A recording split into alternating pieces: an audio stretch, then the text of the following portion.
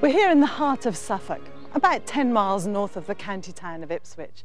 This programme tells the story of countrywoman Peggy Cole, praised by her late husband as a true Suffolk mawther, who could not only cook, but turn her hand to anything. Countrywoman Peggy recollects memories of traditional agricultural living in a tied cottage nearly 70 years ago. She shares her skills and knowledge of preserving and cooking the produce her family grew and harvested themselves.